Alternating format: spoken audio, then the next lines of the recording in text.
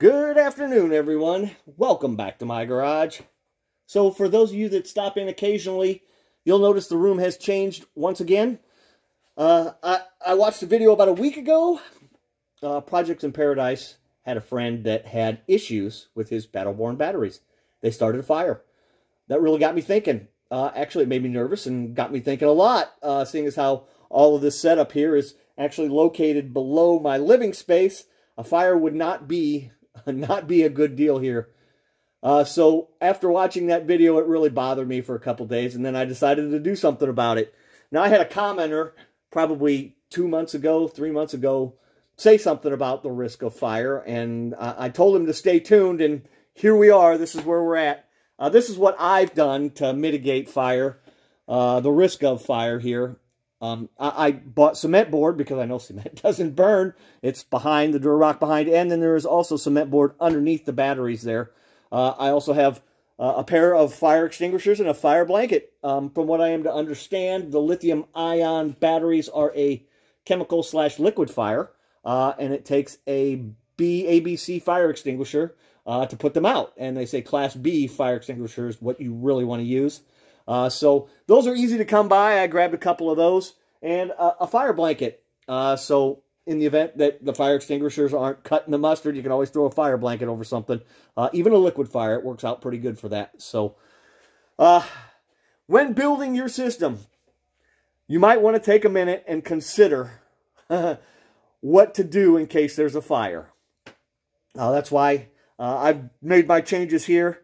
Made me a little bit nervous, so let's have a look at what's going on out there today. The sun is shining. It's beautiful out, actually. We're kicking down 26.4 out there. And this system is kicking out 13.2. Oh, a little cloud action there for a second. Now, the 20 amp system is currently pulling 3.44 amps. That is from a Stanley here, which is a 2 amp charger. And it's charging this battery down here that runs that single light there in case there's a power outage. I come down here and I flip that switch and I have lights in the battery room. But I left the lights on last night, so I figured I'd charge up that battery a little bit. And as you can see, that's a 2 amp charger and it's drawing 3.44, 3.45. Now, the real expensive Victron here has a feature where it can charge at 2 amps. And guess what? The real expensive Victron takes 4.1 amps to charge at 2 amps. Go figure, right? The cheapo Stanley is more efficient than the expensive Victron. Let's have a look at the outside system here. The TV is on in the doggy daycare area at the moment, including all the regular load, but that's where we're at. We're pulling some off of this one too. We're going to start racking up the kilowatts. Well, that's it, everybody.